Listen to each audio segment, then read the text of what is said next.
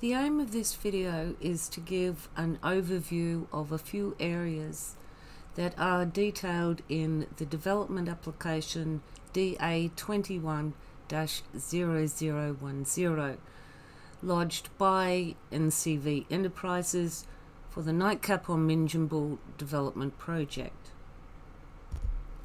That application was lodged on the 14th of January 2021, and I actually put out a video that said that the opening period was on the 15th of February for comment. The official date is actually the 17th. So from the 17th of February 2021, 28 days of public comment. The information I intend to detail a little bit in here to give you an overview of the titles, as you can see here, that are associated with it, the roads, the houses, the water bores, the heritage, the animals, the koala corridor, the community centres, the existing structures on the titles themselves, the power, and also the village.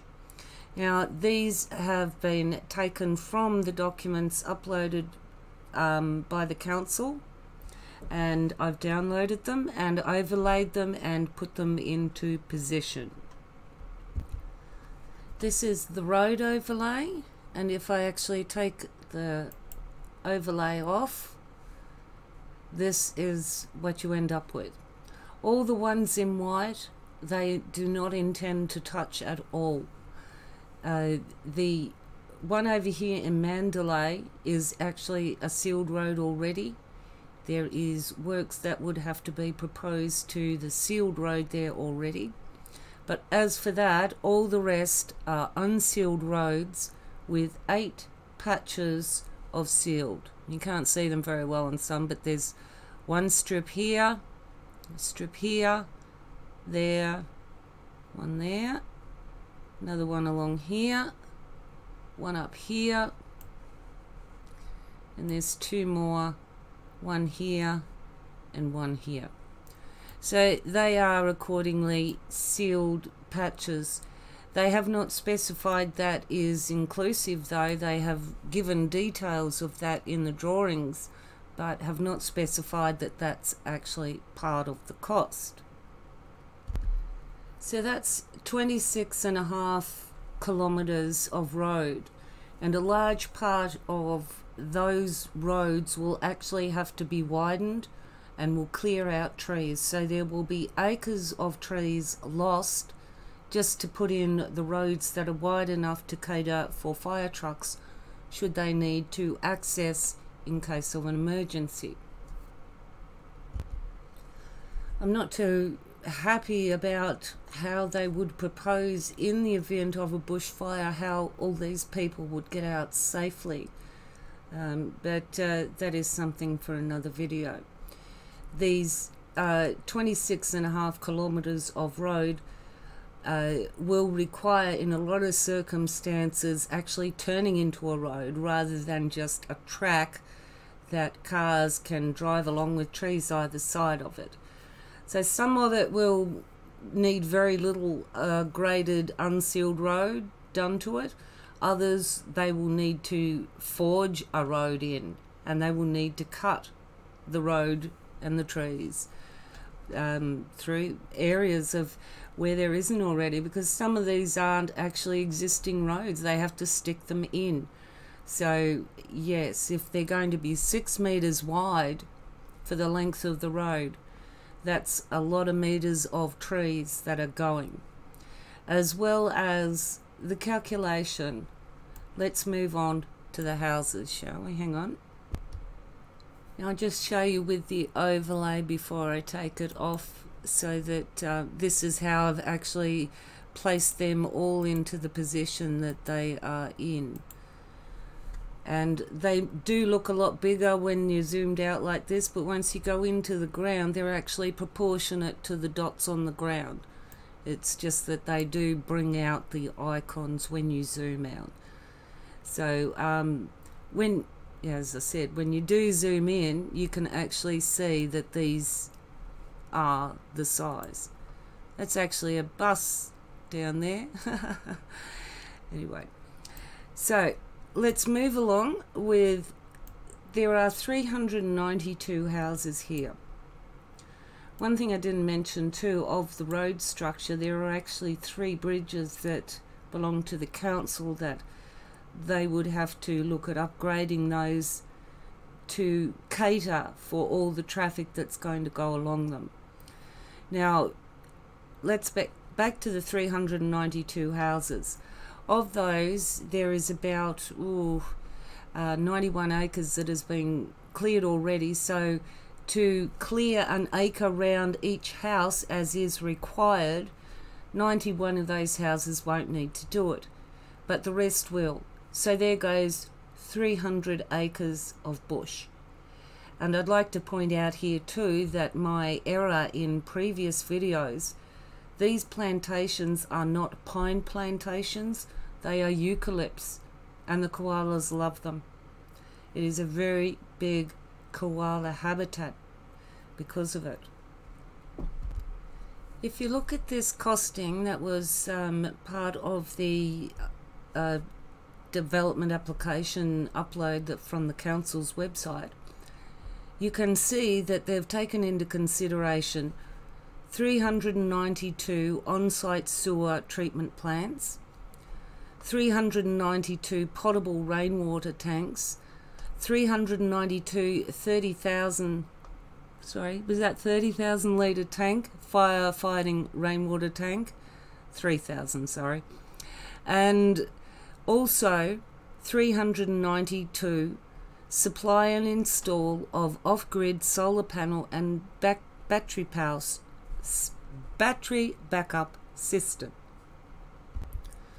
Now, the reason that I'm pointing this out is that initially I thought, wow, that's great. They're actually going to have solar panels put in for them so that they don't have to do that, and the sewage treatment plant as well.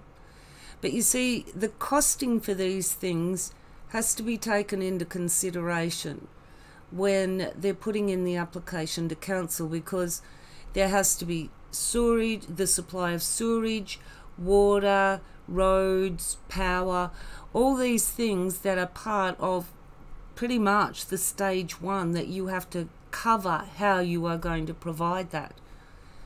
Now, and I actually thought, well, that's pretty generous still to supply the solar panels.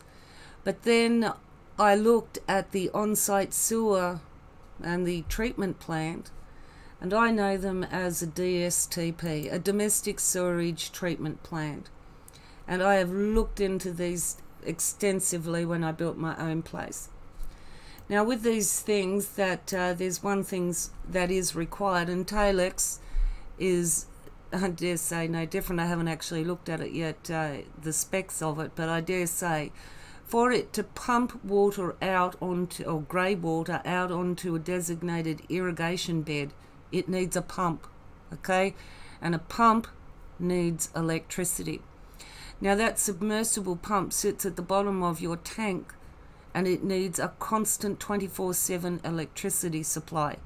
Even if you move out, you cannot turn the electricity off because it will stuff up that submersible pump. Submersible pumps need to be going 24/7. So that's a little thing that people might be interested to take into consideration, that the solar panels with the battery backup would be there to provide the electricity for that submersible pump in the Talex system. So it would not be a consideration of, you Butte, I don't need to get solar panels now. No, that solar panel designation is purely to operate the DSTP, the domestic storage treatment plant. Unless you pick a method that does not have a designated irrigated bed. And while we're on the subject of irrigated beds, in full swing, this community will have 392 house grey water treatment plants and designated areas. And there will be at least one time in a year where it will rain that hard that it will wash out any contaminants that are actually in that designated landscape area. But any grey water that's coming out that's supposed to go onto that designated landscape area is just going to go with the rest of the flow of the water when it's pouring down with rain straight down into the water catchment. 392 houses are going to do that. Well, some may not actually go. Some are on the Beryl Creek water catchment side of it, but even though the others are on the Tweed River catchment side, it might not be a designated catchment area, but it's going to catch that polluted grey water runoff anyway. So all these houses here, when it rains, it's going to run straight down here into the river. With these ones up here, when it rains, it's going to run straight down into the water catchment. Now, I did notice in the information provided that there was some way of having one designated garden area for a cluster of houses to put their grey water onto. So in other words, you know, if you're this cluster here, you're going to have pipes running everywhere to a designated bed that you all just put onto that. So you don't all have it on your own place, you got to pump it to somewhere else.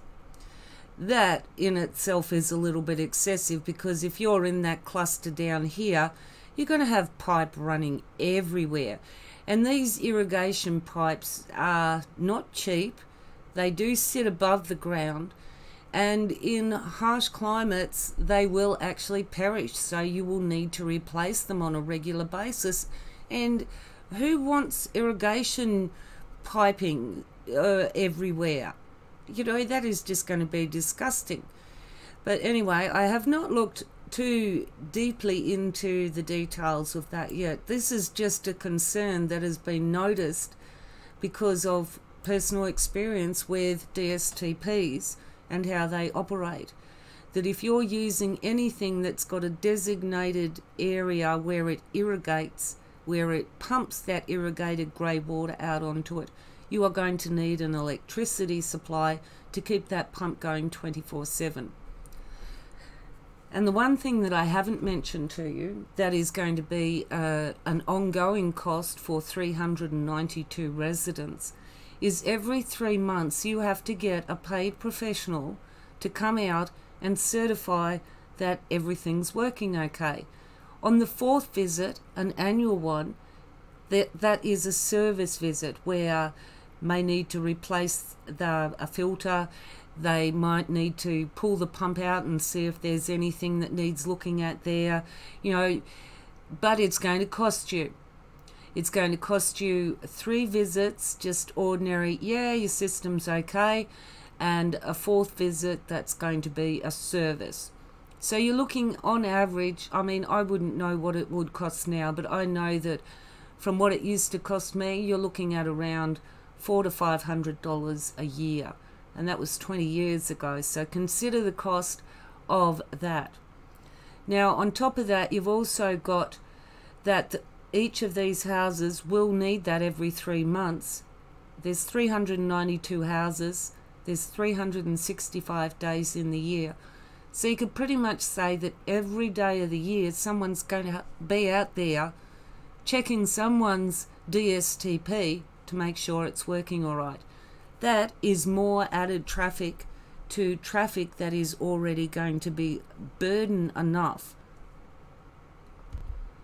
So I just put on the overlay for the Beryl Creek side of the water catchment.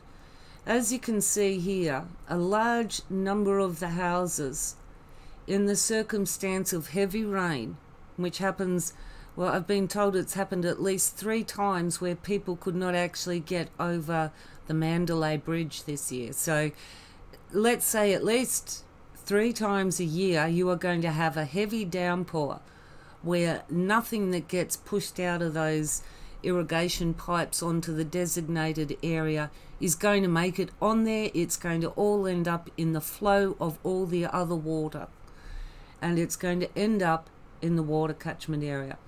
All these places through here. These ones up here probably won't contribute too much to it, but over here on this side you'll have all these houses that are then, especially these ones down here at 3222, that are just going to wash straight down into the Tweed River. And that's not a very nice thought if you're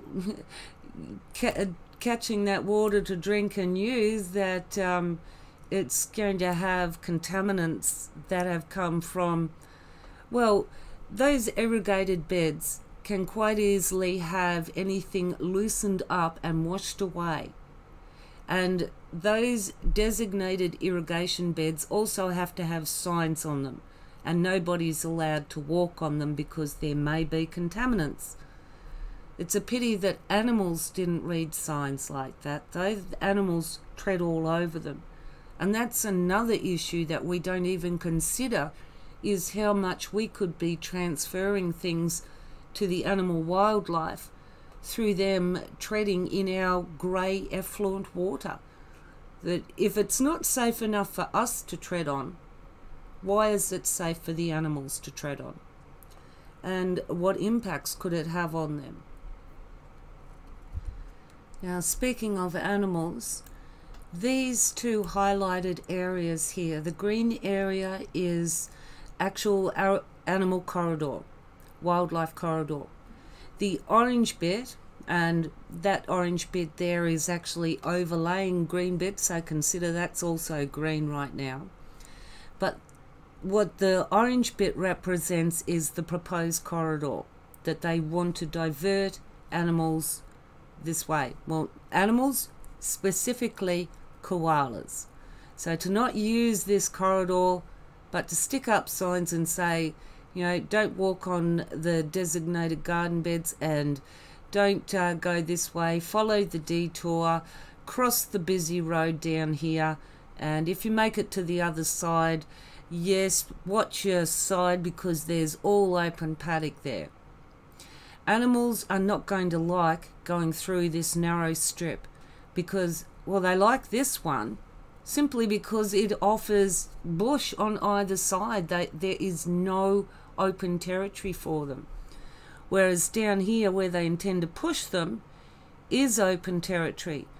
There's vulnerabilities. And if you look at the area too, I don't think you need to be a maths genius to actually figure out that even if you just took what is on the development without this bit here, it's a lot smaller area that they propose to put the koalas over this side. And this habitat that they love so much up here, no, go away. We don't want you there. You have to go this way now. And this is where I have the concern with this green bit of road that comes over here.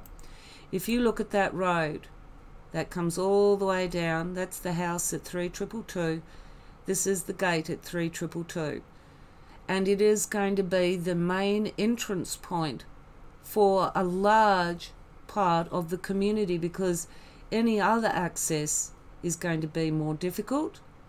They're going to go this route here, because that's a pretty steep hill over there. This isn't as steep, and the access is already fairly well there for them. And large part of these ones here at least, and these ones are definitely going to come in through here. So these ones it's questionable which way they might come. It's a matter of preference. But either way, that's, let's say, 100 houses. And that's probably at least 50 cars at least. Well, there's 2 cars per house.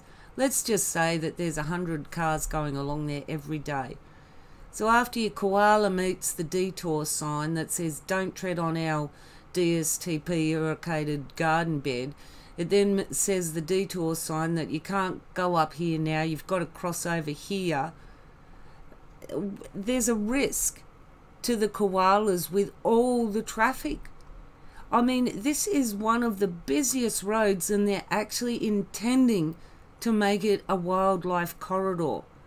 That's just asking for roadkill and for car accidents.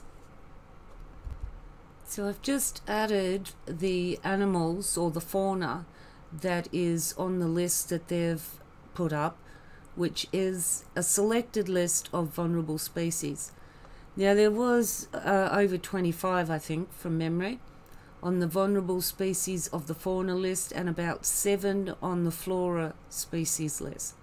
I haven't got the flora on there yet, and the flora is to a large degree too hard to put on there, because it's hard to represent so many trees, if you know what I mean. So essentially the overlay that they've actually produced is better than me trying to put on all those little dots and show what's going on anyway.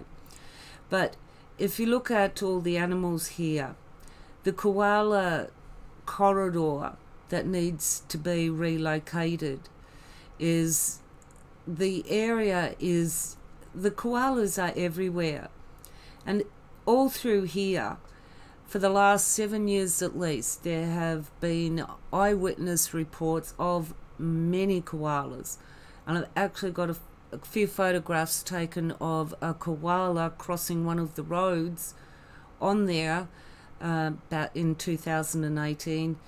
He stopped for the car, but how many are going to stop for the car, and how many cars are actually going to stop and look? And I think the reason the koala stopped is because the car stopped. I would stop too if I saw a koala or any wildlife, because it's not just the koalas that you've got to worry about with roadkill. You've also got to worry about the wallabies, the kangaroos, anything that's going to run out on these roads. Anyone that's travelled these roads of a night time knows especially how dangerous they can be.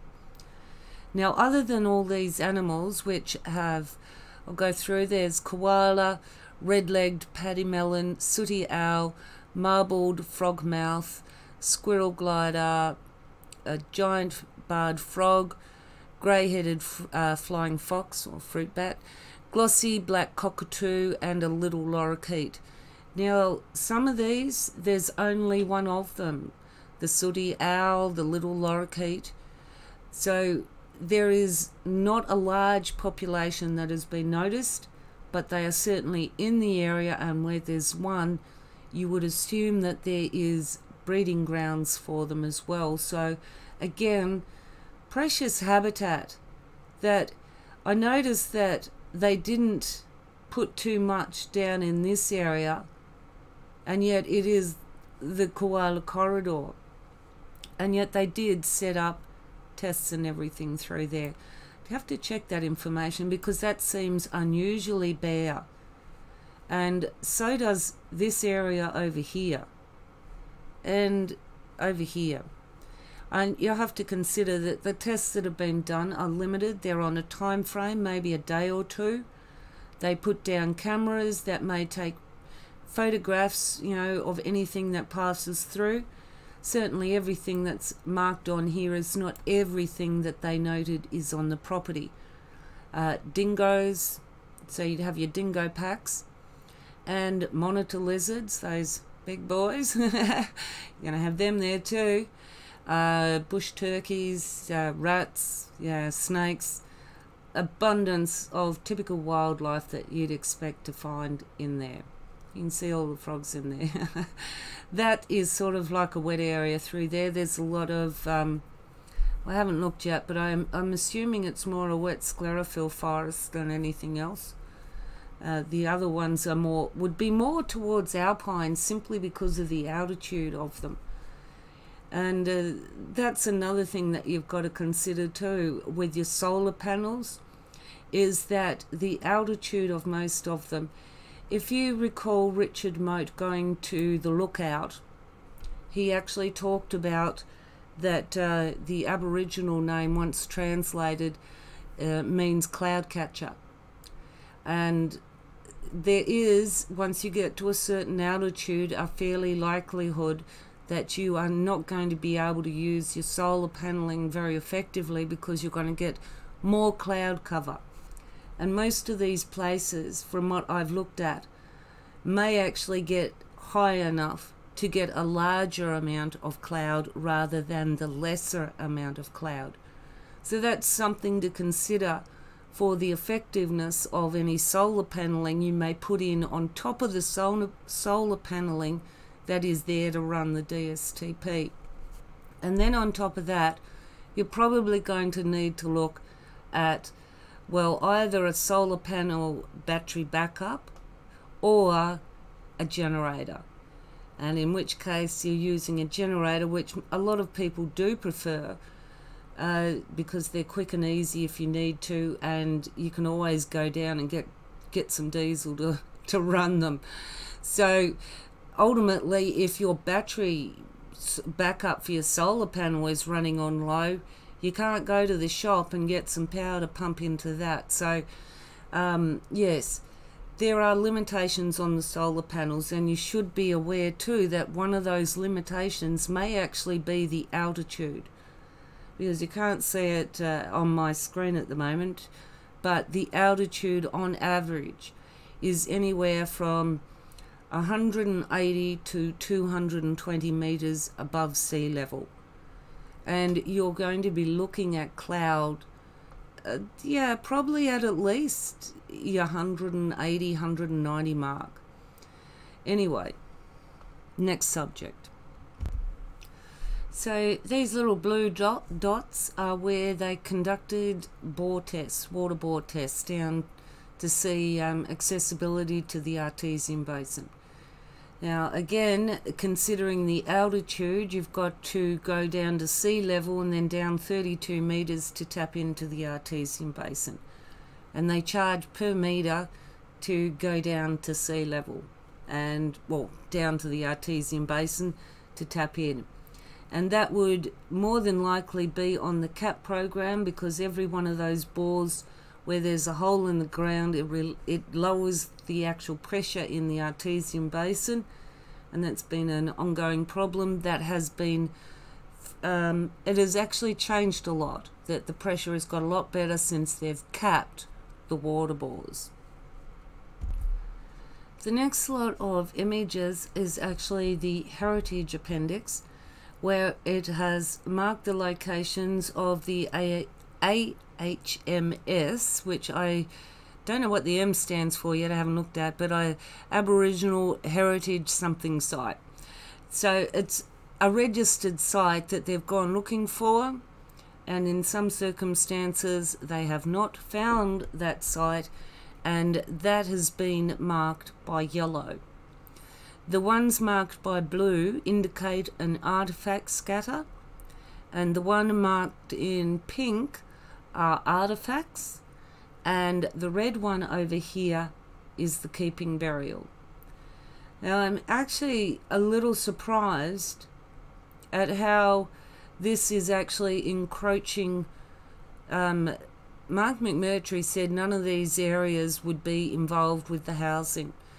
Now most of these housing, if you check the road frontage, they are narrow road frontage and deeper blocks that they would have exclusive use of.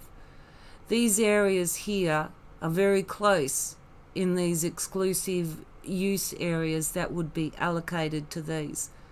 So I don't see how in many of these circumstances how they can claim to have taken into consideration all these things and kept people away from them. Again, these ones are going, the blocks are coming back, and it's not protecting all of the sites. There is most definitely an overlap where it is not actually protecting all the sites, especially the keeping burial. It's the only one marked. But regardless, this is their claim. Okay, so the next thing are the community centres. There's 5 of those, and only 4 of those are actually appearing to actually be already on cleared land. So 4 of those would need an acre clearing around them as per fire requirements as well. So everything that they're doing is going to be taking away acres, hundreds and hundreds of acres, at least 300 acres for the housing, and probably so many meters, at least 50,000 meters of trees to remove to make them 6 meters wide, enough for the fire trucks to come through. And they're also intending to push all of the koalas out of their favourite habitat over to this area over here that they won't like. It's too open. And especially with all of this on this side, that would be, they would feel very uncomfortable. They would feel blocked in. So no, I don't think that they're going to cooperate and follow the detour signs. So just finishing up here, this next set of symbols that you see here, all of these little round ones are actually power poles. And these little stars are either underground boxes or, I forget the name now, but they represent sort of like a main. So somewhere that's earthed out, and there's a supply going there. And I've only done it for the Nightcap on Minjungbul development. I didn't do it for over here at the Mebane Springs. There's 32 of those little stars over there. 32 compared to 392 that they want up through here. You know, it's just well, okay. So as you can see that there is power poles already running all the way in. This is sawmill number 2 here. It's running all the way into there. And across here is where they do their cropping for their hemp farm. And that is called Central Hill. So for the few people that are actually, you know, lucky enough to be along where the power poles go, or close enough where you might be able to just easily run and connect into the main power supply yourself, you won't have to worry so much about your solar panels and everything else. Just like everybody else, your electricity bill. See, no matter what you do, you're always going to have bills, and it's always going to cost money in one way, shape or form. And one thing to consider is too, out of 392 houses, how much is rates going to be each year, and how much are you going to have to pay each year to council as your contribution for rates? Just something to consider anyway. All those little squares actually represent Appendix G1 and the locations of all the buildings that were identified when the ground was surveyed. Look at this pile of rubbish here just up the road from 3222.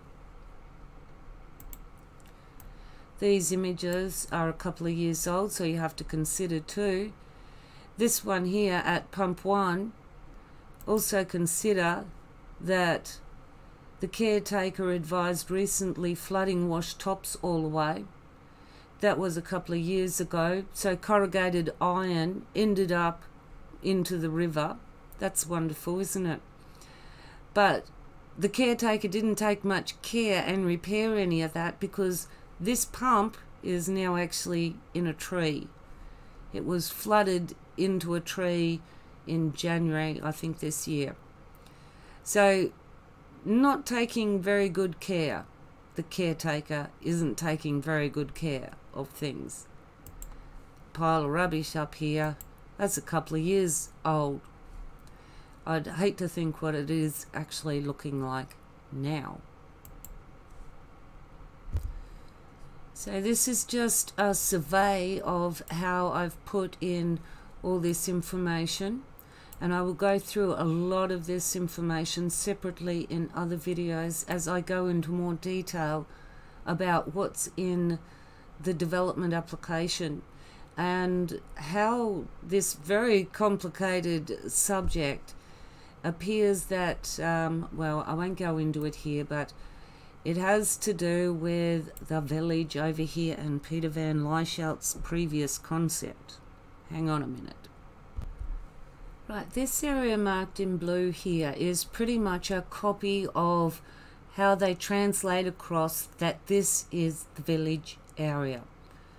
And this is based on the same area, supposedly, that the previous lapsed DA of DA21-0010 that Peter van Lieshout put in.